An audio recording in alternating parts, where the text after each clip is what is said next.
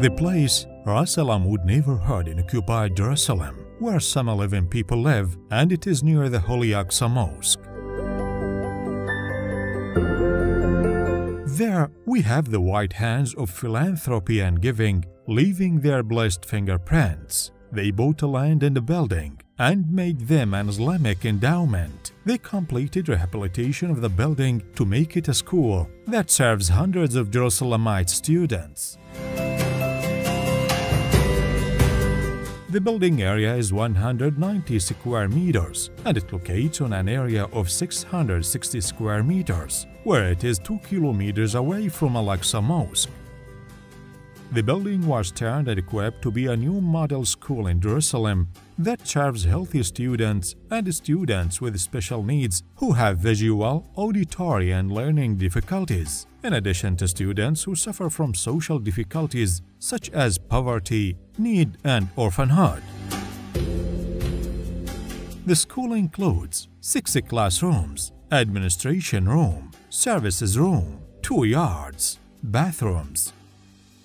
The school provides its services to students from the 1st primary grade to 6th primary grade, with some 7 teachers and 1 administrator. The number of beneficiaries reaches 180 students in Jerusalem.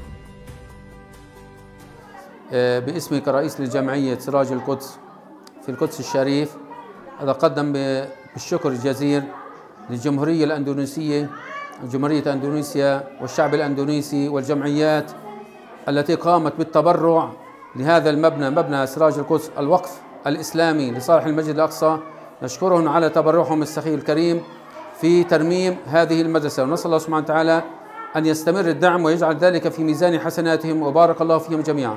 نحن هنا في بيت المقدس نشكر الشعب الأندونيسي والجمعيات الأندونيسية التي تبرعت لنا في هذه المدرسة وأمدتنا بالمال لكي نقوم بترميم هذه المدرسة، ونشكرهم على تبرعهم السخي. نشكر جمهورية اندونيسيا دولة وشعبها، نحن في فلسطين نشكرهم جميعا، جزاكم الله خيرا. بسم الله الرحمن الرحيم. باسم طلاب مدرسة سراج القدس شكرا للجمهورية الأندونيسية لترميم مدرسة سراج القدس. شكرا لكم. This is how the place was before we started work, and this is how it became after it was completed. We are your white hands in the holy city of Jerusalem.